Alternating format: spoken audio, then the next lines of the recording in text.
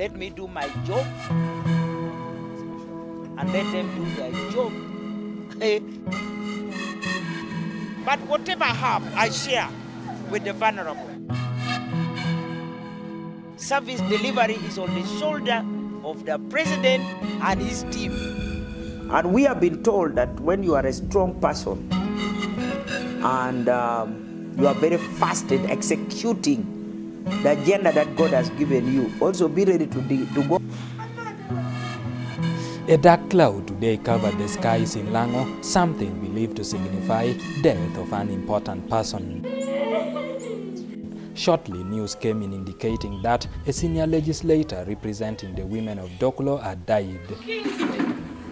As it is always the norm, at her house in Russian quarters, Lira City relatives and friends gathered in somber mood to mourn her. But I wish everybody good health. Reports indicate she has been ill for about 2 weeks, but many say they do not know about the sickness. It caught us all unaware, and even the weather in Lira seems to suggest that what has happened is a terrible tragedy. When she was in Kampala, she was a legislator. But when she's here, she's a mother, she's a sister, she's a daughter, and she's a housewife. Commonly referred to as a tat in Lango, Atim Ogwal was the Dokolo District Woman Member of Parliament, although she has been continuously a member of Uganda's legislature since 1996. Honorable Joy Atim Ogwal, who served with Ogwal in the 9th and 10th Parliament, described her as an encyclopedia from which most politicians learnt politics. And if the house was derailing, she could stand up from her chair. The rule provides that you stand up and you catch the eye of the speaker. But for us, she would stand from her chair and move straight to the microphone. And if anybody's holding the microphone, you just leave way for her. That's the respect she earned. And she would guide the house. Meanwhile, former chairperson Human Rights Commission, Joel Aliromara, described the late as a glue to UPC party after Bote was overthrown. She held it together. And that evidence became clear when, after the fall of the UPC government, she remained in Uganda House and tried to hold the party together.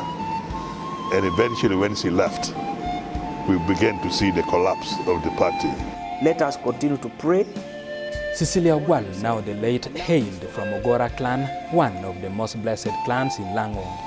At the time of her death, the clan was destined to enthrone the 6th clan chief, an event she greatly contributed to. So this was her own function.